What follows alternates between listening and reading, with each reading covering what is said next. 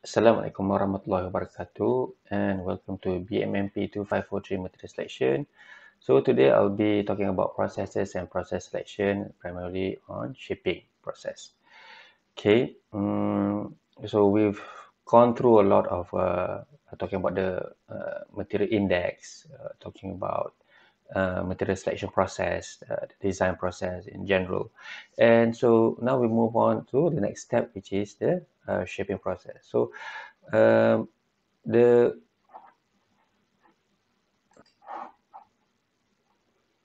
so not only we need to identify what the materials that we want, what kind of the objectives. We've already started with how we translate those information, right? We determine the constraints, we determine the objective, what are the free variables. So those process and procedure that we've gone through is talking primarily on what are the design, what are the materials that we want to decide on the end, in the end. But also we can also use those kind of those steps actually to translate on what kind of process that we want to do. Okay, so the processes that involve primarily that comes to getting the final product. Okay, and it's not as simple as choosing what kind of the cheapest process or what are the easiest process, but it's also taking into account all the requirements, all the design requirements that we've already put through. Okay, okay, so we begin. um,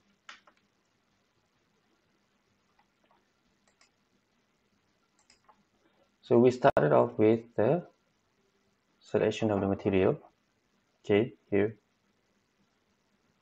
start off with the selection of materials. Okay, we've translated the information that we want. We know the function. We identify the constraints. We identify the objectives. We identify the free variables. So now, how we're going to go through the process of determining what kind of process that we need to fabricate or to design our product. So a process is a method of shaping, joining, and finishing a product. Okay, all the you've taken the subject of manufacturing process, manufacturing practice. So you understand that there's a lot of process to shape, join, and also to finish uh, uh, a design based on the design for the material.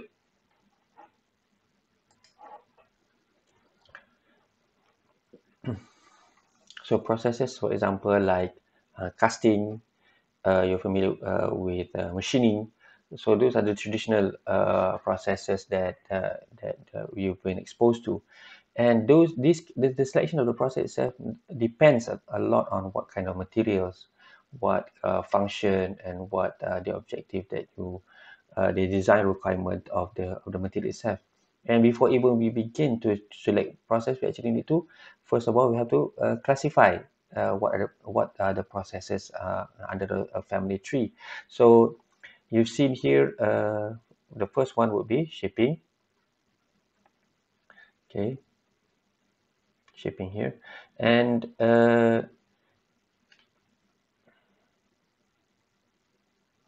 excuse me, and shaping primarily taking from the raw materials, and then we shape it to the final, not the final dimension, or sort of a rough dimension or the bulk dimension. Okay, we taken the ore of the material, and then we process it to different shapes that are will later on be used to other secondary processes. So we have casting, okay, taking molten metal, molding methods, for example, injection, compression, and blow molding here, deformation methods, rolling, forging and drawing, powder methods, primarily for ceramic materials or brittle materials. And we have special methods for like rapid prototype, layup, electroform, for composites, or for special metals, machining, more or less, or for trying to get the final shape. You can cut, turn, plane, drill, and also grind, and heat treatment. So a lot of this process are actually just obvious processes that you know that you're going to get the final dimension or the final shape of the product.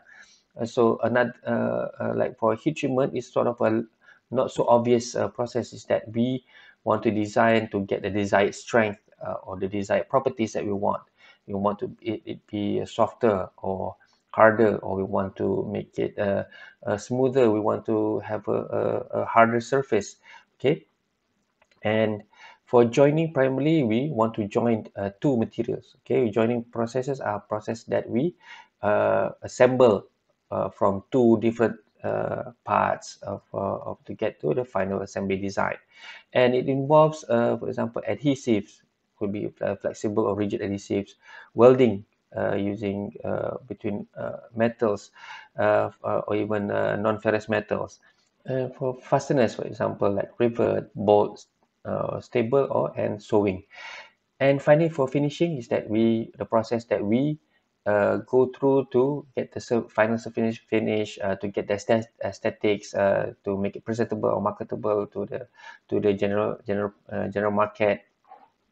And finishing not only not mainly limited to first is polishing in electro polish or lap or burnish, coating, electroplate, anodizing spray, which also with painting, not only to get a more to improve the aesthetic, but also actually to serve a second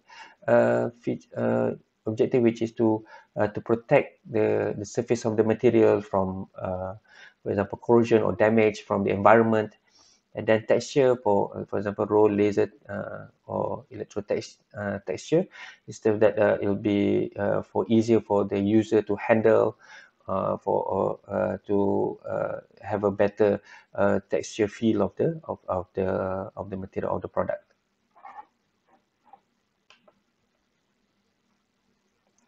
Okay, so process is a method of shaping, joining, and finishing of a material. So it is important that we, on the early stage, we want to decide, we understand all the information that we have, and also so that we prevent from having to incur later on cost penalty.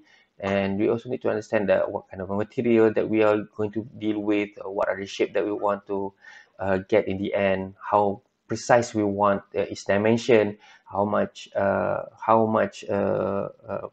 production that we want for every run or every batch of run. Okay, so we've gone through. So from our understanding of the translation information from that's given, that's provided to us. Okay, we know the constraints, we know the objective, and we know what are the few variables that we have. So we already decide, so we know what the materials that we want, and from there, based on to get the shape of for shape itself, we know from the design. So do you know the design has given to us what are the dimensions, what are there any holes that will be in the product, are there any it will be how would be assembled, or is it will going to be it's just this the assemble process that we need to do, what are the finishings that we need to do, and we need to know also how precise. Okay, we want to know also how precise we want. Okay, what are the tolerance that require based on the design. Okay, what are the general tolerance, and how much how that we want to produce in every batch run. Okay, is it a one time sort of a prototype, or is it about 100 pieces per batch, and how we want to do every, if it's a component, how much, what are the components that needed, do we need require mold. So these questions we need to have upfront before we decide what kind of process. And from the translation table, okay, we know the material, the physical design based on the drawing. We also done the material selection with the material selection chart. We got what are the budgets on that we expect to be used for all this. So then only we can select what are the process that we have to choose based on the classification of the process that we seen earlier. Okay, so all these information are interrelated to each other. So you have to understand the information, okay, earlier on. Okay, the function, we need to understand the function of the material. So if the material is expected to function in a sort of a tension method, or or for example another function, a compression method. So not all process are that can meet the requirement. For example, for if you want to make a rod, for a circular rod, so it's not it is to do you is not economical to make a rod from casting. So because casting, you have, let's say, a rod has to be a minimum dimension of 1 meter. Okay, uh, and then you can't make how you have to imagine how big the mold uh, you need to prepare to achieve that shape and function. Okay, so other process are more suitable for it. A material, if the material have very high melting temperature, so casting is not suitable. Okay, you have to go to other methods, uh, and then all this comes down to the process that we will choose based on the material, shape, size, and the minimum section, the thickness and tolerance, and the roughness, minimum section, batch size. So all of these are interconnected. Okay. Uh, so if a material, if you've gone through, if that process, if material needs to be, earlier on we already decided that we want to do casting, for example. Okay, so we know that the material also needs to have some sort of elasticity. It has to be some ductility needs to be in there. So if you only use casting and then cooling through quenching, so you introduce a lot of internal stress on the product, on the material itself, and you have to do heat treatment afterwards, so to make it more ductile. So the decision is not just deciding on just only starting from the material, okay, and then you already know the function, shape, and then finally you decide the process. No, it's a all of these are interconnected to each other. The process relates to the what kind of materials that it can be used. Of course, for example, powder methods are not suitable uh, for for for example, composites. Okay. So in the end, all these criteria is actually integrate. In the end, it's just related to each other. So the shape, the process also determine what kind of shapes that it can be that can produce. Also, what are the functions in the end that you get, and also what are the materials that you can use in that process. Okay, so now I'll go through what are the primary shaping process that are available. Okay, you've gone through manufacturing process, you've gone through manufacturing practice, so sort of you actually you aware of all these processes that you've got encountered in your previous subject. So what I'll go through is just I'm going through briefly, okay, sort of a refresh of what are the shaping process that are more that are related to in the on a material perspective, meaning that what kind of materials that this process can encounter, and what are the drawbacks, and what are the benefits of this process. Okay, so first off is casting. Okay, so primary casting is actually for metal. So when you say casting, we know that in general people are referring to cast of metals. Although casting can be used for ceramic materials, but it's sort of a different a different kind of process we call as slip casting. So casting is the easier one is sand casting. Okay, that you're already familiar with. So it's basically just the name sand casting is that because the mold itself is made from green sand. Okay, prepared from green sand. So this is one of the earliest process that mankind or in civilization knows to do early on in history. Okay, so making the sand mold, okay, having liquid metal and then pour it into a cavity of the mold, and then getting the desired shape. Okay, and another process, a more complex process, is die casting, in that the liquid metal is forced under pressure into a metal mold. Okay, the mold is now made of metal instead of sand to get a better surface finish or better dimension as compared to sand casting. Next is an investment casting, is that the mold is made from wax pattern. Okay, and then again the liquid metal is poured into the cavity to get the final shape. And finally, is another process we call as low pressure casting, which is the die is filled from the below. Okay, so gas pressure and then heat, and then the pressure push the liquid metal into the cavity above above at the top of the mold. Okay. Next is molding. Is that molding is more towards uh, polymeric materials, or materials that are very ductile, okay, very elastic. Okay, so the first is injection molding. Okay, you have granular shaped polymers, and then heated, and then at the same time heated to pressure, and then compressed and pushed into a cavity, into a mold cavity.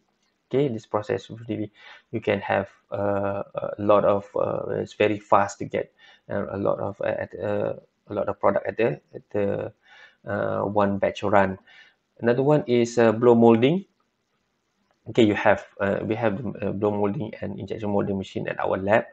Okay, the blow molding is basically you with gas pressure you expand the material polymeric materials to fill the gas of the mold, fill the wall of the mold, and then takes the final shape. And next is polymer extrusion to reshape a polymer, let's say a granular polymer. So instead of injection to a mold, so we just extrude it to get the final product, more continuous product. And finally is thermoforming, which is just the primarily sheet of polymeric materials, and then we apply heat, pushing through the walls of our mold to get the final shape. Okay, you can either use vacuum forming using vacuum to push the material down to the shape of the mold, or drape, which is like a plunger or a pressure applied to get the desired shape. Next is a deformation method, is that we first is forging. So we forced from an upper die, okay, to a lower die, and we force the material to get the final shape. And then forging normally at a very high temperature, we call it at the above the recrystallization temperature, so that the material are softer, for it to be easier to be shaped. Next is rolling. Okay, rolling. So we introduced a material, and then we compress it to get the dimension, the final dimension. So rolling either coming, we want to get the desired shape from a larger, a bulkier shape to a smaller desired shape that we want. And for extrusion also is the same principle as rolling, is that we forced through a die aperture, and have to have a more continuous, like a prismatic shape. And finally, for spinning, is that we spin the ductile metal into shape, okay, and then we machine it, okay, to until it's desired surface finish that we want. Okay, same it's the same as a process also called as turning. Okay, so we turn the workpiece and we cut it according to our final dimension. Next is powder processing, and powder processing, as I mentioned earlier, primarily for brittle materials that are not able to be used for that not able to undergo process, such as a deformation method or casting method. Okay, that are more suitable with for ceramic materials or brittle materials, because all those deformation uh, and also molding, casting deal with materials that have a very high ductility. Okay, so materials are more brittle, cannot undergo those heat changes, so it's better to form in a powder method. Okay, so the first is as die pressing and sintering, which is the powder here is compacted in a die, and often we include with a binder. So then we get the final, and then we cure it. Sintering is actually we cure it in the oven, okay, or a furnace, and then we to get the final strength. Next is hot isostatic pressing, which is we introduce pressure, temperature, and also time to compress it, okay, to press the material into the desired shape, okay, using a pressure vessel, for example, an autoclave. Next is powder injection molding, okay, powder injection molding, but for brittle materials such as powder. Okay, so then we it's the same as the injection molding as for plastic. It's just that in this that we specifically use for brittle materials in powder form, not in the granular form. Okay, so we pushed it into a mold. Okay, and then from that the material takes into the shape of the mold, and then we take it out and then sinter inside the a furnace.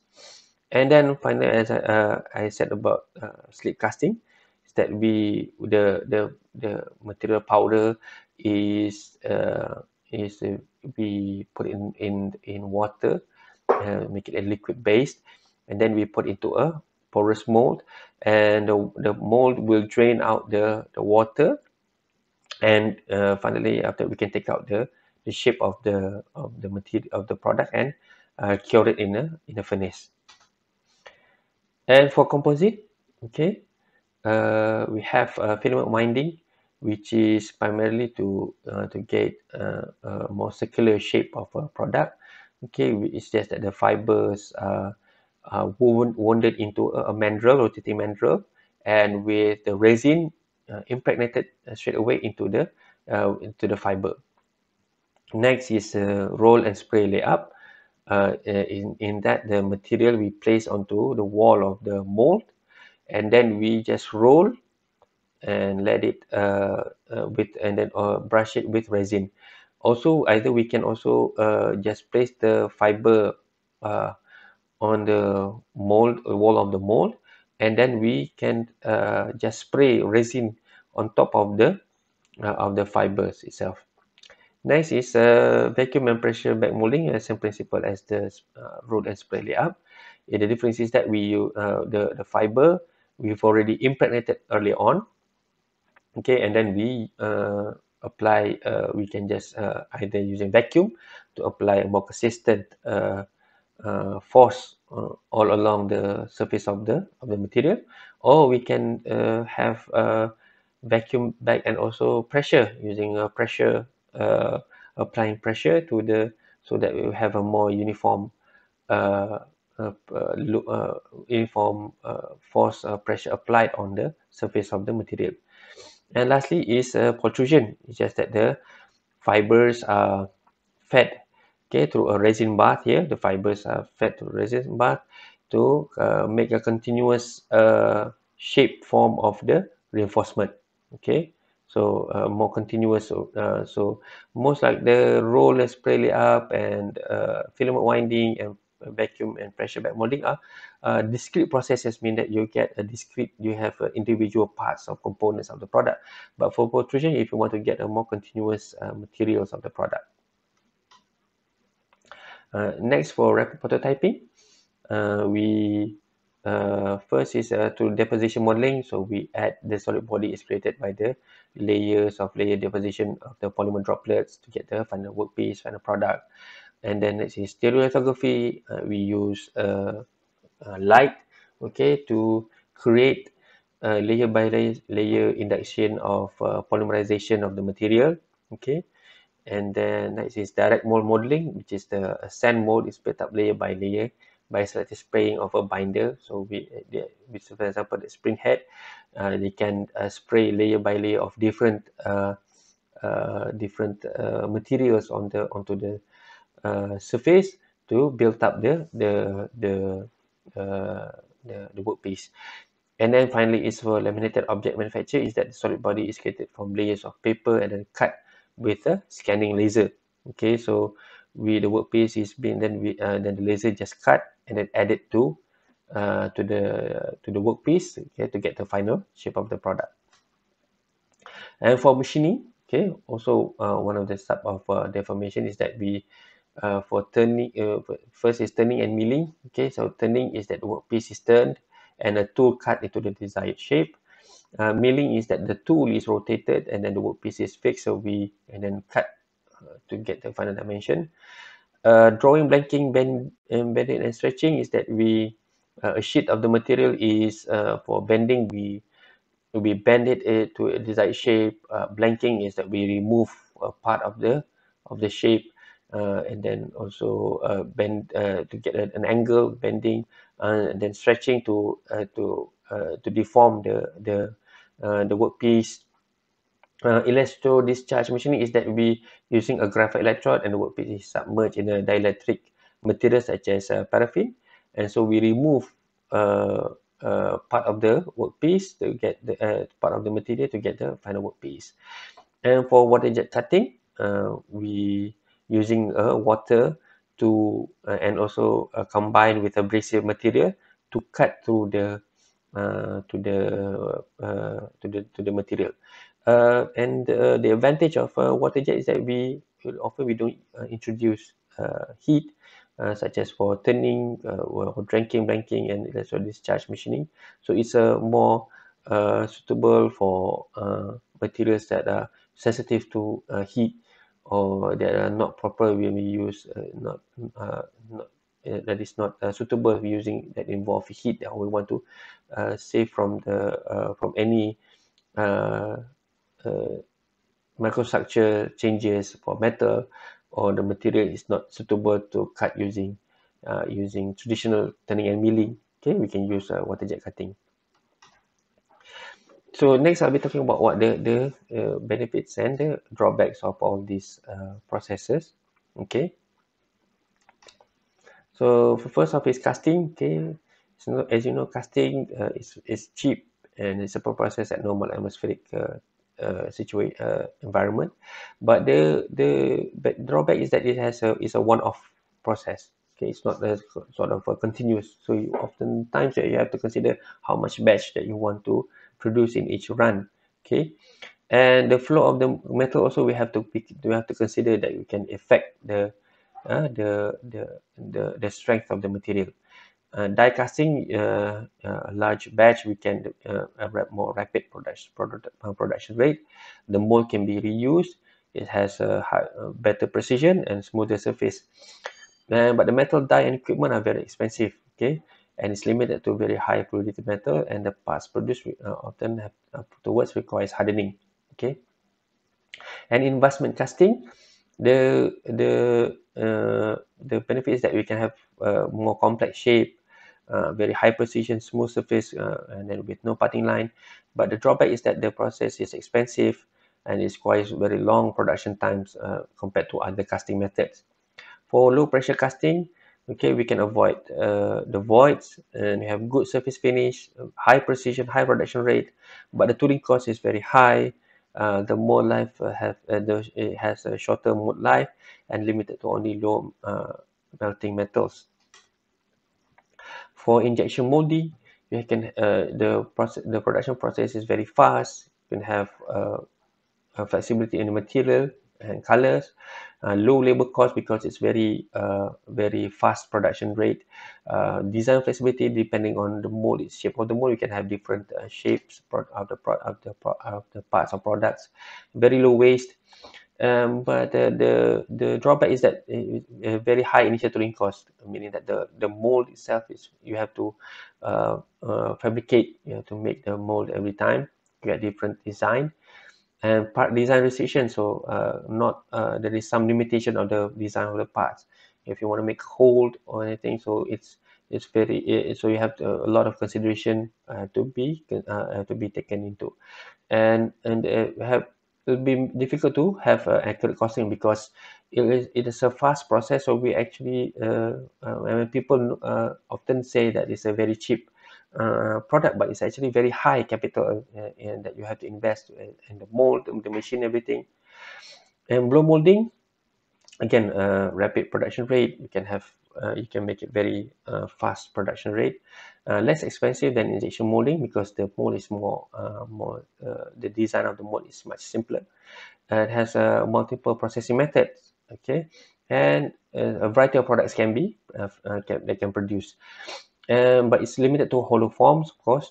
Harder to control the wall thickness, very high scrap rate. You have to remove the materials that you don't want, and then if it's the thickness of the material is not up to the design, then you have to scrap the material. You have to make new again, and you have to trim the excess material. For polymer extrusion, you can have continuous production, very high production volume, efficient melting, and it can mix with different materials and low cost. But the thing is that limited complexity. You only have certain shapes that you can only do in polymer extrusion, mainly uniform shape. You can have a complex shape. It's very limited, and also uniform cross section only, meaning the shape that is uniform only that you can produce. And is size variances mean that is the different the if something wrong with the processing parameters, you can affect the size of the product coming out. Thermal forming, okay, high-speed manufacturing, you can be molded into large size, a wide variety of product, and have low tooling equipment cost. But the drawback is that it has large waste scrap, uses high quality plastic because you have to make it in sheet form, and complex shape produces internal stress. In that, because of the very thin material, it can introduce internal stress on the material itself. Next, for deformation method, forging, the parts produced are stronger than cast or machine parts, and the increased hardness makes machining process harder. The drawback, high cost of machinery, die, tools, and labor, and also afterwards it requires secondary shaping, meaning that you only get the primary shape. Afterwards, you have to probably machine it to get to the final dimension. And rolling, we have two types of rolling method. One is cold, meaning that below the recrystallization temperature. So at cold rolling, the process is fast, high efficiency, and that it improves yield strength due to the large plastic deformation. But the drawback is that it introduces residual stress at the cross-sectional area and has poor torsional performance. But hot rolling, the benefit is that you can eliminate defects, okay, and also it can improve mechanical properties because you process it at the above the recrystallization temperature.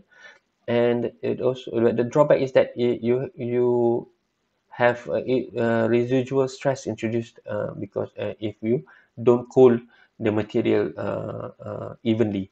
And also we can have non-metallic inclusion because materials, because the metal, for example, at that high temperature, so other non-metallic atoms can easily diffuse and affect the properties of the strength of the material. Next is extrusion. Also, you can have cold extrusion or hot extrusion. So for cold extrusion, the benefit is that it has higher production rate, it does not require heat, no oxidation on the surface, and greater geometrical accuracy. But the benefit is that it's limited by the workpiece material amount and restricted to ductile metals. For brittle metals are difficult to cold rolling, and the split process due to a single production for every cycle. Okay. and because you have to uh, extrusion is limited with with only ductile metal, so you can't make it a continuous process. For hot extrusion, the benefit is that it can improve mechanical properties and the forming become easier. But the drawback is that it's limited by the work-based material amount, and also it's a discrete process with single production for every cycle. The impurities can be spread uh, uniformly across the material, and it can affect the structure and the strength of the material, properties of the material. You introduce oxidation because of the high temperature, and you can also increase the die wear and decrease the tolerance. For spinning, okay, you can perform several operations, okay, and the forming parameter and part geometry can be altered quickly with less cost. And then if the product has defects such as crack and dent, it must be scrapped. Okay, this is the drawback. Next, for powder processing, okay, the benefit is that it has close tolerance control, low manufacturing costs, a wider range of materials that you can process. It's reduced secondary required secondary machining afterwards. The drawback is that the component size is limited by the press tonnage and compaction stage, and you can have residual porosity on the material, on the green compact, that can affect the mechanical properties, that can affect the strength, the ductility of the material of the powders, so more becoming more brittle, for example. For hot isostatic pressing, the benefit is that it can improve mechanical and physical properties. You have full density of the material and can have a near net shape, so you don't have to go through secondary machining or process to get the final shape.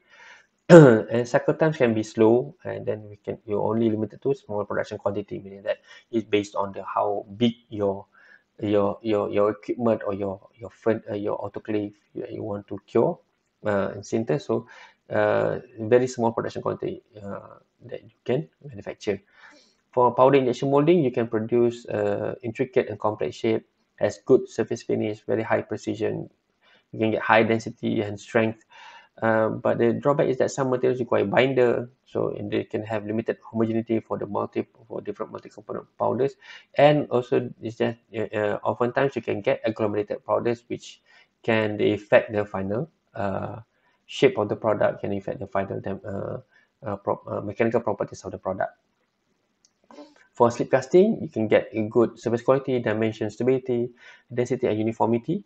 It's an economic for short production runs. Okay, it's a simple getting making the slip casting mold, and then to get the product is short, very economical. It has you don't have to invest very high capital, and the drawback is that it has low precision compared to pressing and powder sinter molding. The production rate is lower compared to other process, and differential shrinkage during water removal. Okay, you have to take into account the shrinkage factor, and then the mold has a very low toughness. Next is a composite method. We have filament winding. Okay, it can be highly repetitive and accurate fiber placement, able to produce composite with high fiber volume. It's a lower cost for large number of components, but the drawback is that it can need to have a mandrel. It's difficult to wind in reverse curvature and poor external surface finish because only the internal surface is smoother because of its the way the process is conducted.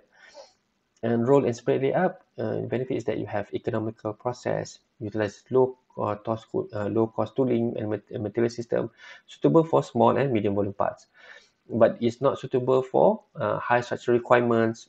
It's difficult to control fiber volume, fraction, and thickness.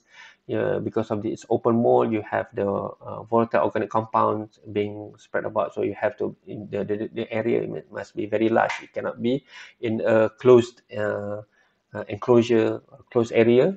Okay, it will affect the the health of the operator, and it's low precision, very less precise.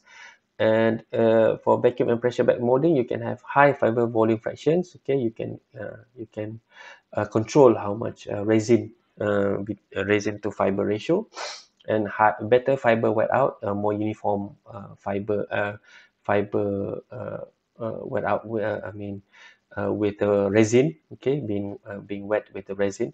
Volatile organic compound is contained, okay, it's only inside the mold, and you can have better improved mechanical properties because of the uniform pressure, uniform load force being applied on the material. And the drawback is that it requires high labor skills, low production rate, okay, and high cost. And you also need vacuum tight condition, meaning that you have to have you have to have a compressor to get to vacuum vacuum requirement. And then for protrusion, the benefit is that it's low process waste and able to use a variety of reinforcement type, and we can fabricate large parts. The drawback is that the cross section must be uniform, and the quick curing resin systems have lower mechanical properties, and it's difficult to maintain tight tolerance. And then for rapid prototype, you can you can have for deposition modeling very high accuracy. It's also cheap, easy to use, and automatic scaling. Drawback is that limited material, limited size, initial cost is high. For stereolithography, you can have wide variety of shape and produces functional parts in a very short amount of time. Drawback is that it can be expensive with the photo curable resin, and limited size depending on the size of and the quality of the machine. For direct modeling, you can have very high accuracy, cheaper compared to stereolithography, and it's easy to use. The drawback is that it is very limited in size, initial cost is very high. And finally, for laminated object manufacturing, so components do not need support structure, and then it's very high manufacturing speed, but poor surface finish and difficult to produce the hollow parts.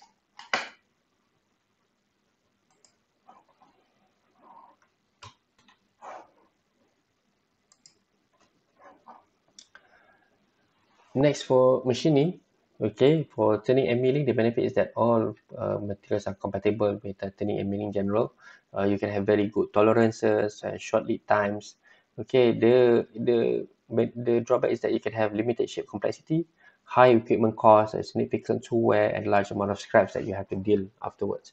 For drawing and blanking, bending, and stretching, the benefit is that it's easier to perform, simple low-cost tooling, fairly precise and high production rate. And drawback is that there is limited in shape and some materials are difficult to use.